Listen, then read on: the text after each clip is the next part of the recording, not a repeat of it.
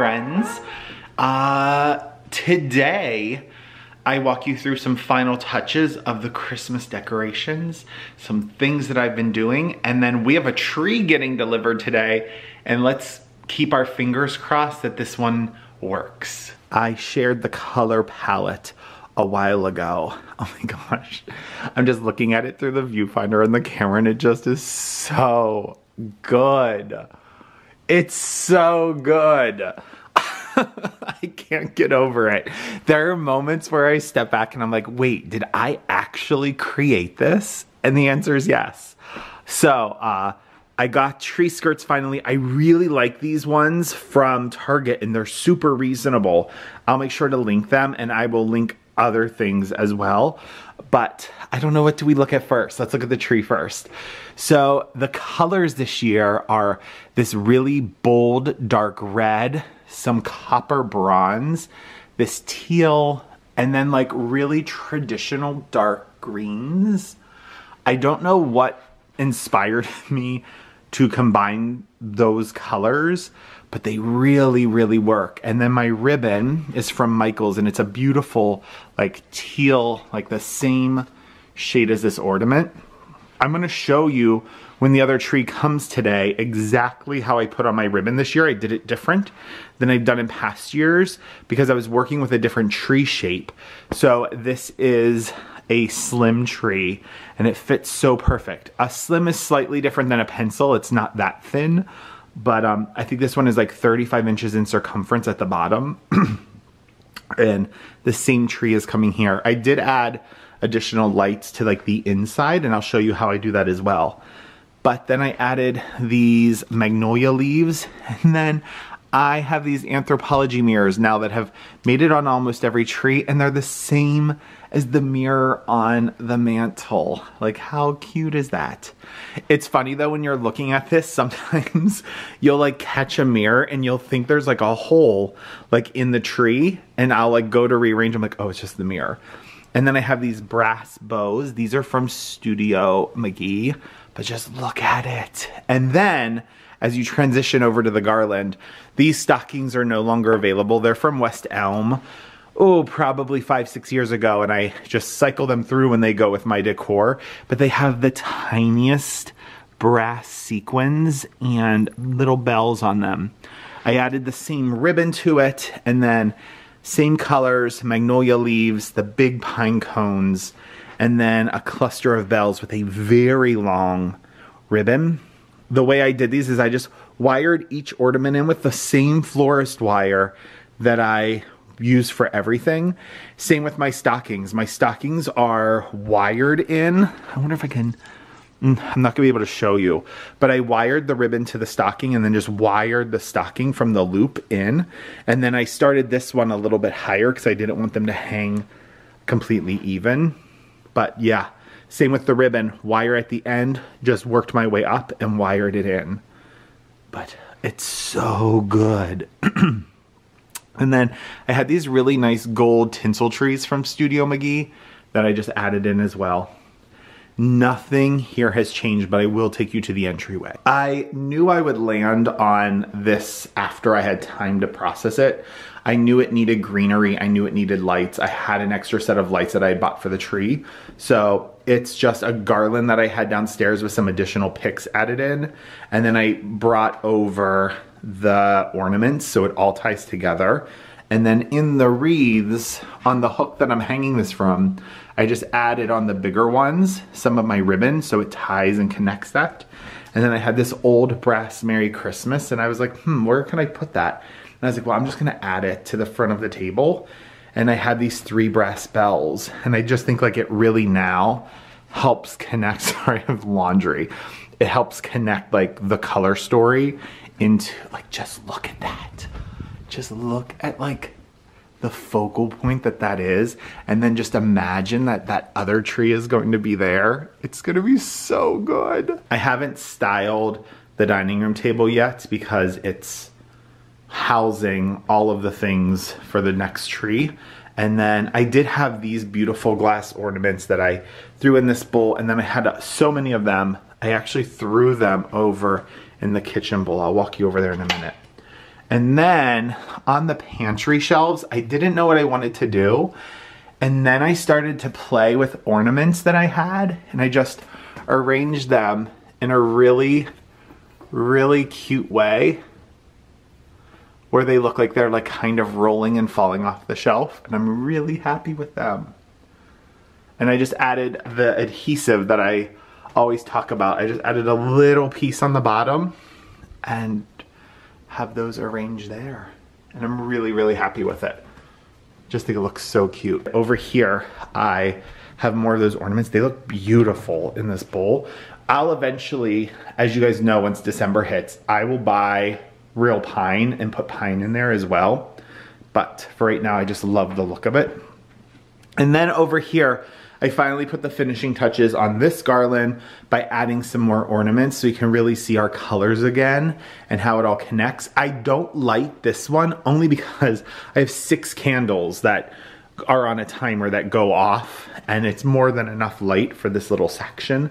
And I also love not having this all lit up and just having it focus on the candles in the lantern. But yeah, all connects. I'm really, really happy with it. I am just waiting for a tree delivery and a grocery delivery for today, but I'm so happy. Oh, let me show you what I added in the kitchen. In the window this year, I did something a little different. I had stumbled, it had been in October, I stumbled upon this brass garland in Target. I don't know who it was made by. I'll see if I can find it and link it, at least so you can have the name.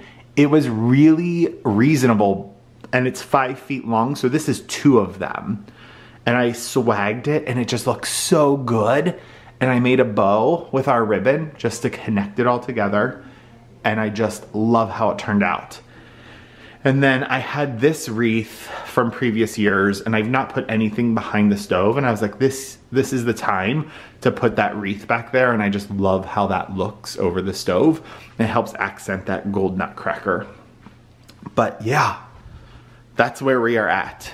And I also just heard that there was a delivery.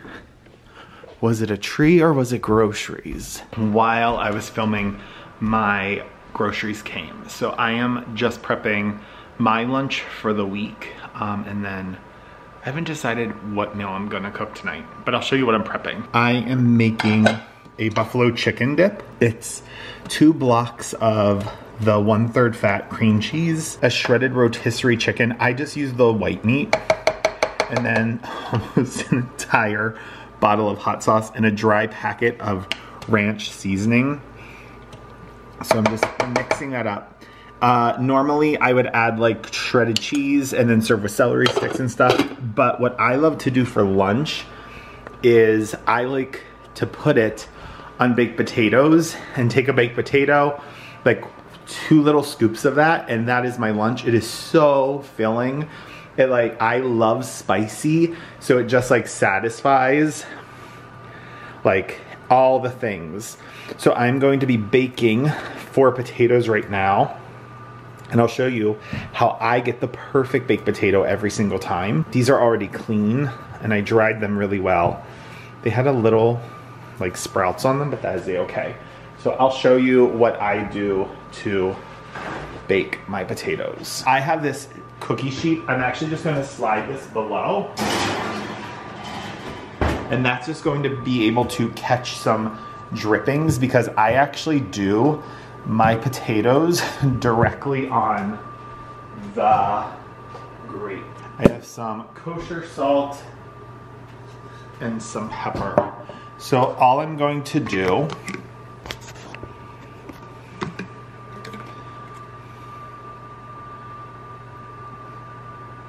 I'm just going to drizzle some olive oil on each of these and just rub it all over.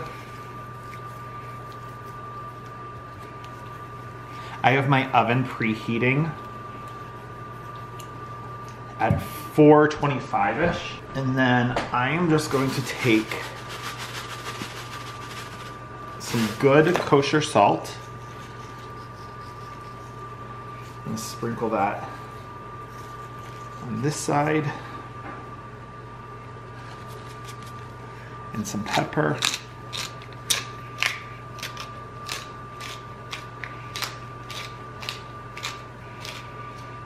flip these bad boys right over. And do the same. And I'm literally going to lay these right on the grill, right on the grates of the oven. And I put that cookie sheet so it catches in case anything would drip. Leave some space. What's great about doing it this way is it allows for air and heat to get all the way around the potato.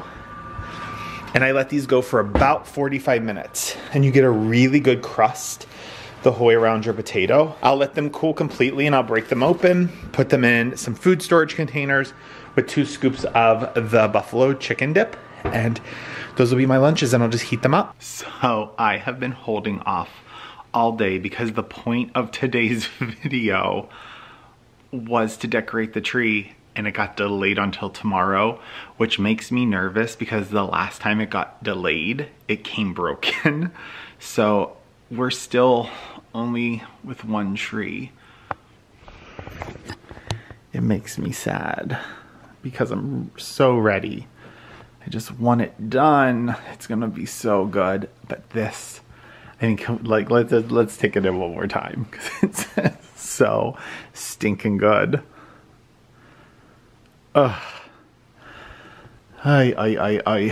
So my lunches are prepped. Tonight I decided to just make some turkey burgers. I feel like in this lighting you can tell a little bit more the new cabinet color. It's so good. I wish I could find like a light or time of day where you could really see how much darker and like really see the beige come out. But they're really good. So this video isn't exactly what I wanted it to be, but I want to stay in the habit of filming, editing, and uploading so that I have like a little bit of muscle memory going into Vlogmas. But I guess I'll have to end this right now. Take care of yourself, take care of others, and be kind. Kindness is, oh, I forgot it for a minute. Kindness is free, give it to everyone until next time. Which, if the tree comes tomorrow, I'll film it and upload it and get it to you. But until then, bye-bye, friends.